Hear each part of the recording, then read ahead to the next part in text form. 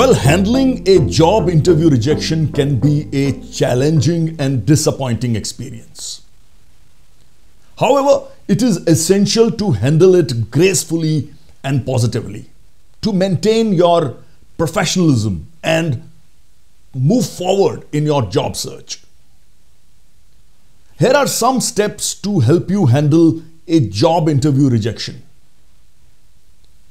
First, give yourself time to process. Allow yourself to feel disappointed or upset about the rejection. It is natural to have an emotional response. So take some time to process your feelings before moving on. Second, seek feedback.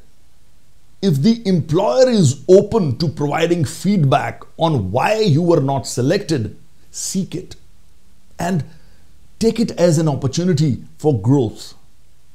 Constructive criticism can help you identify areas for improvement in future interviews. Third, reflect on and learn from the experience. Think about the interview process and your performance objectively. Identify what you did well and where you think you could have improved. Fourth, stay positive. Remember that a rejection does not define your worth or abilities. Keep a positive mindset and focus on your strengths and achievements. Fifth, reach out for networking. If you built a rapport with the interviewer or anyone else during the interview process, consider connecting with them on LinkedIn or through email. Express your appreciation for the opportunity to have been interviewed and your continued interest in the said employer entity where you were rejected. Sixth, continue your job search. Don't dwell on the rejection for too long.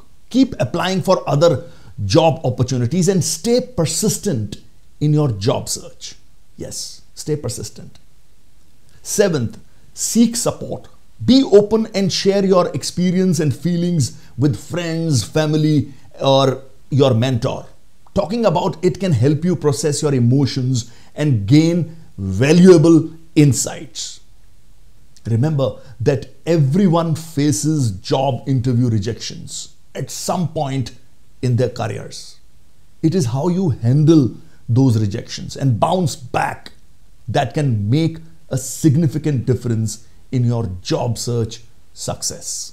Stay positive, continue to improve your skills, and be persistent in pursuing your career goals. Yes, be persistent in pursuing your career goals. Bye for now.